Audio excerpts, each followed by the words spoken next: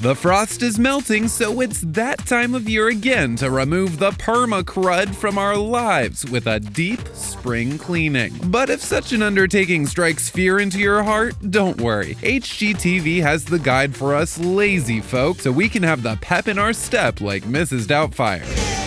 If you have carpet or a big area rug, now's the time to get out those stains. Rather than scrubbing, try these Bissell Stomp & Go pads available on Amazon. As the name implies, you just step on them and watch the stain disappear.